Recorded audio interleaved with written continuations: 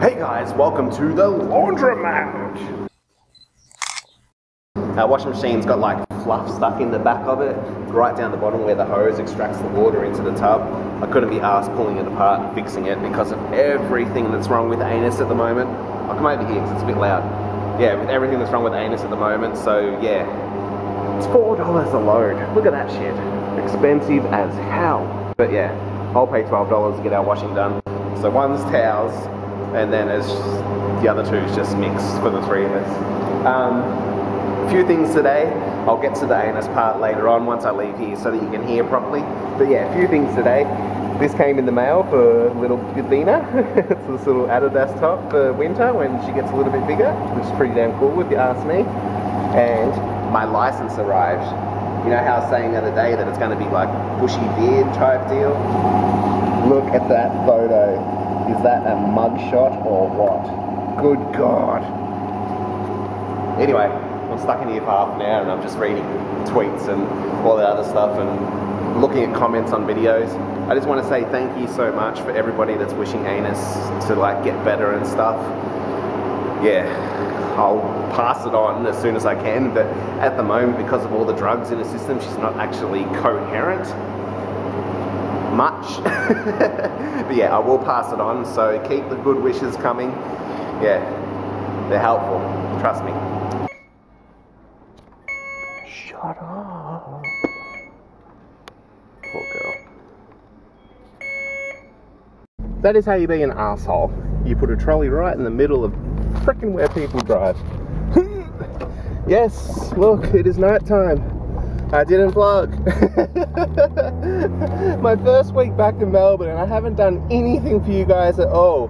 I haven't been anywhere, I haven't had a chance to do anything, and now with Anus we're just going back and forth between the hospital and you just get no vlog at all. I am so sorry. Ooh, blurry Sydney Road, I am so artistic. Ooh, artsy fartsy. Yeah, I really am sorry about the vlog. It's just out of my control at the moment.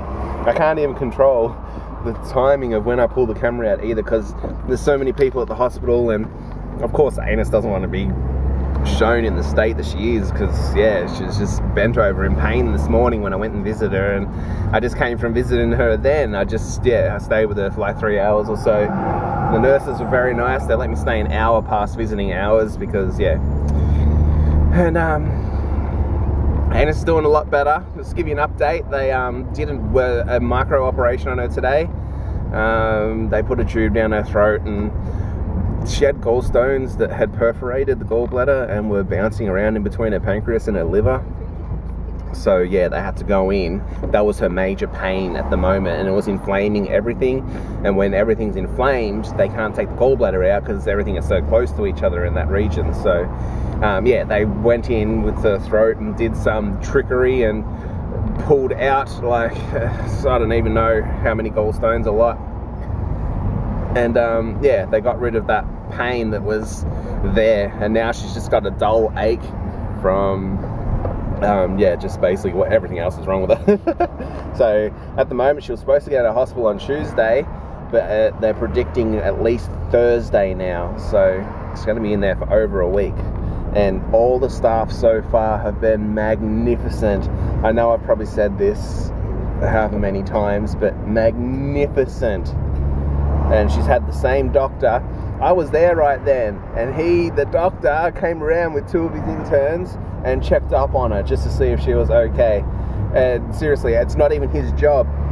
My sister's in a different ward now. She's in a recovery ward, and he's like on the other end of the hospital. He trekked up just to see her to make sure she was feeling okay and just to check on her and all that other stuff. So for a public hospital where they're just supposed to give you any doctor at any given moment, he's treated her like a private patient because he's taken it upon himself to make her his patient. So it's just fantastic.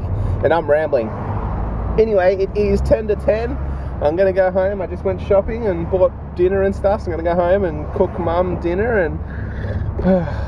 so yeah, because we've only got the one car here at the moment because Buttercup's still back in at my grandparents'. So yeah, we've only got the one car here, so I took the car halfway and then trammed the other half And so yeah, Mum's been home with the beaner all this time, no, all this afternoon, this evening. I don't even know what time it is. 10 to 10, I just said that. Derp. I'm out of it. Anyway, yeah, I'm gonna go home and cook a lovely, lovely dinner in record time and eat the shit out of it.